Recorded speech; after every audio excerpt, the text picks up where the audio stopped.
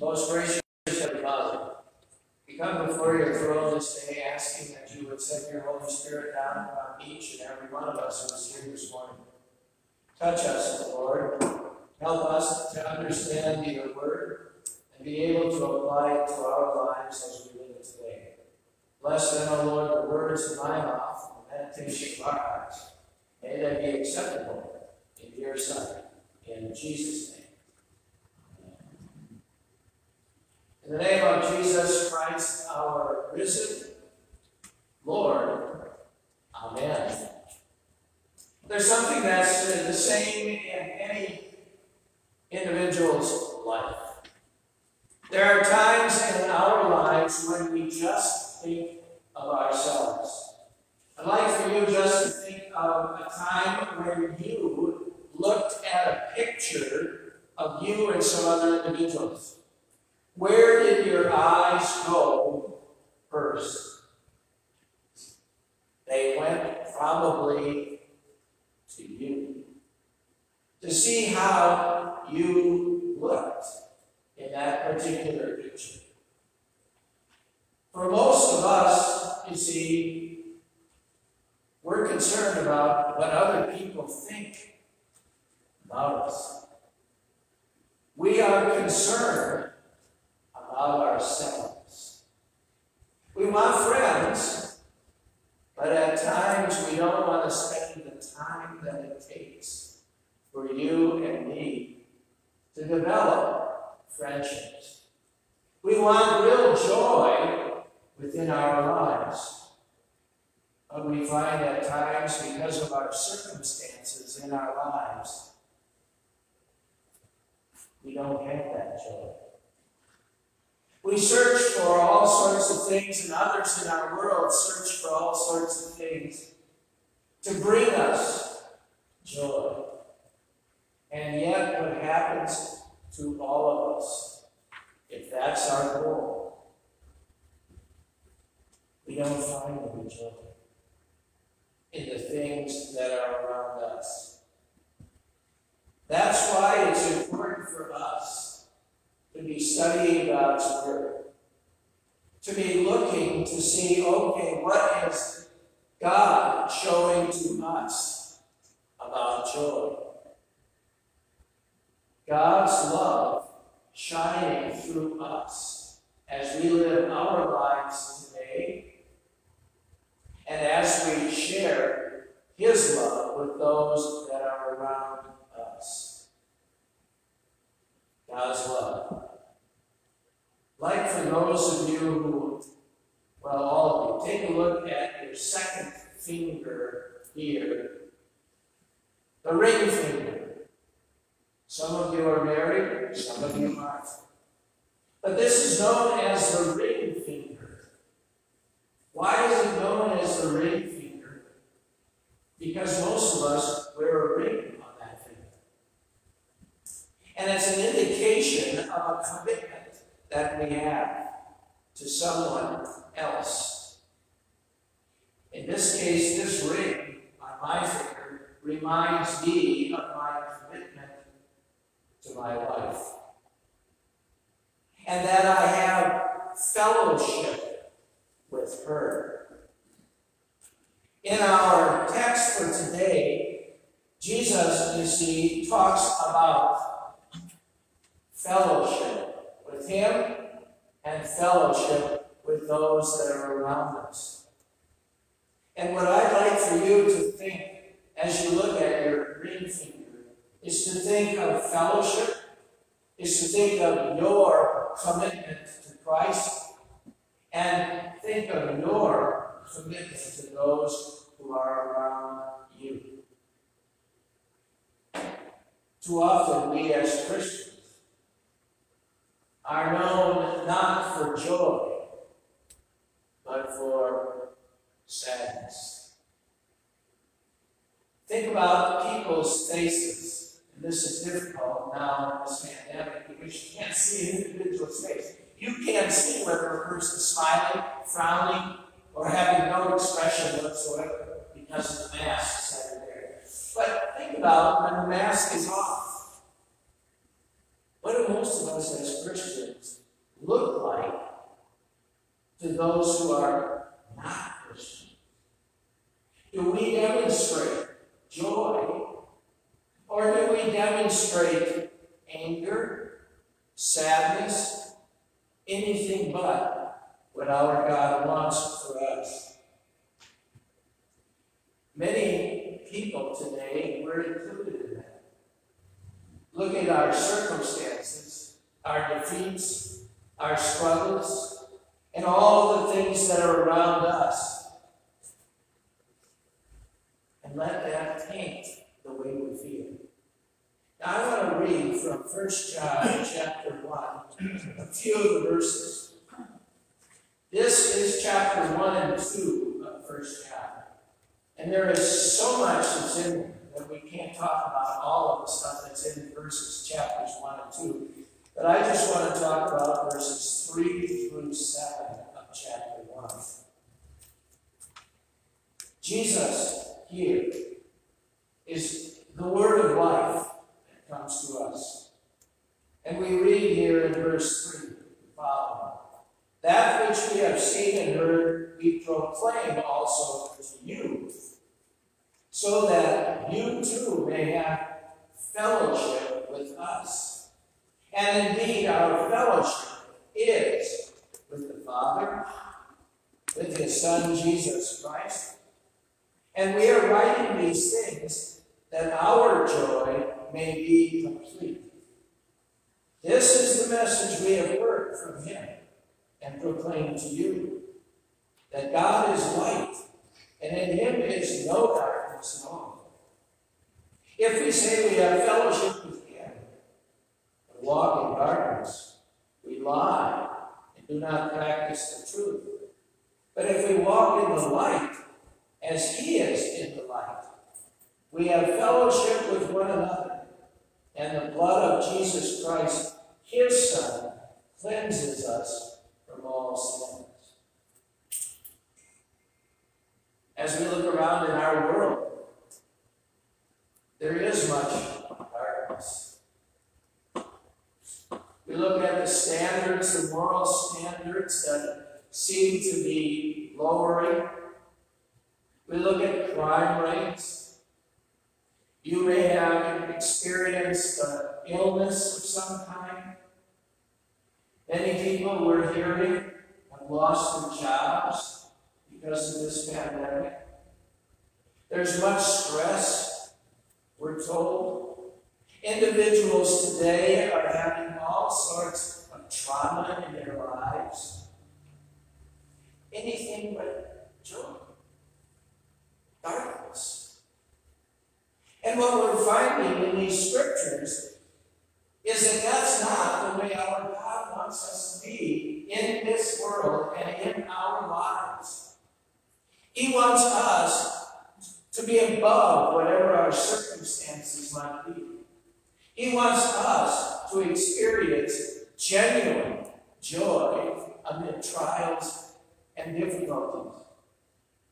And so today, I ask, as you look at verse 4, it says in verse 4, to make our joy complete. How can we make our joy complete? How can we have that joy that is perfect in our lives each and every day? And what I'd like for you to think of are two things: fellowship with God and fellowship with one another. We look at our text. It begins with fellowship with God.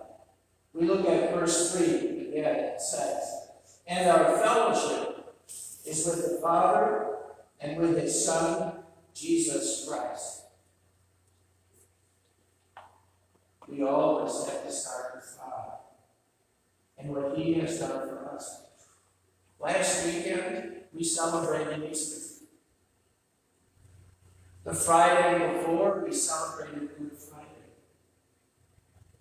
Two of the most important events in our lives and in the life of our world. And because of that, you and I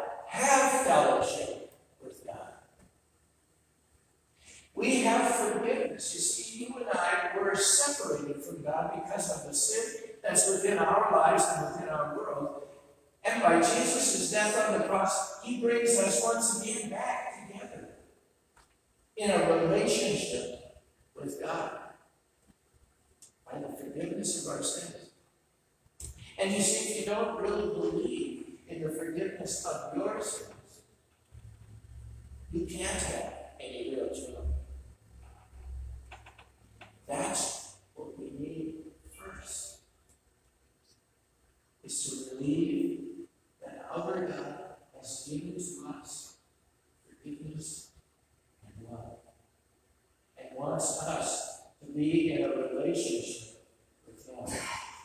That we can rise above our worry, rise above our illness, rise above our circumstances.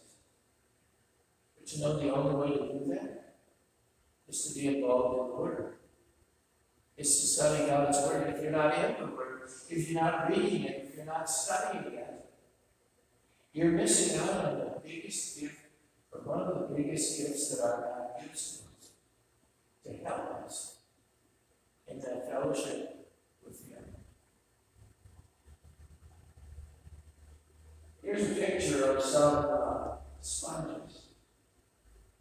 When you look at those sponges, they all look the same. But I'd like for you to think of is in your home. There's 5 sponges that are on the counter. They all look the same. They've all been used, but they look the same. So now, you go up to one. You pick it up, and you squeeze it. And out comes some Coke or Pepsi. You know that particular sponge was used for probably wiping something that had spilled on the counter.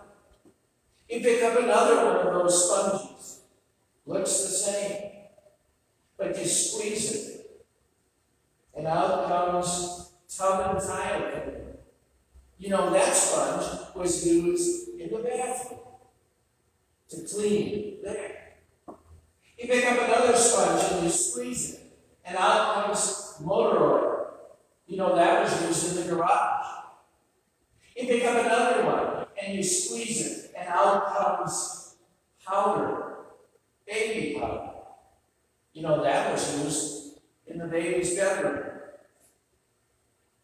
You pick up another one, you squeeze it, and out comes floor wax. All of them look the same on the outside, but when they were squeezed, you found out really what was inside. Your life and mine are like that sponge. You look around and you see people, and we all, in effect, do look the same. But when we're squeezed, in other words, when problems come in our life, when struggles are there, what's in us will come out of us. And that's why there is such a need for us to be in a relationship with our God. When we're squeezed, tears will come. When we're squeezed, anger will come. When we're squeezed, remorse will come. But what our God is when we're squeezed and we have problems, to let us love Him. Let people know He's with us no matter what.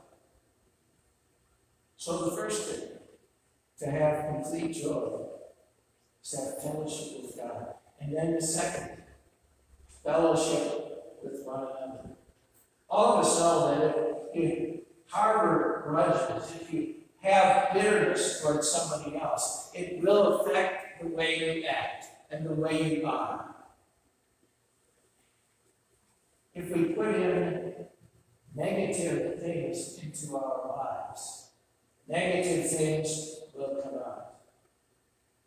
You and I, see, we have something to share in Jesus and what He's done for us.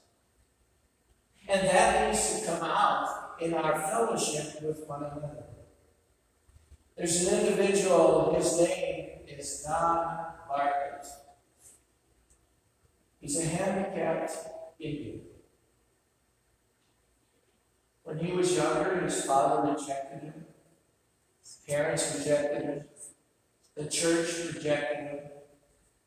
Nobody wanted to have anything to do with him.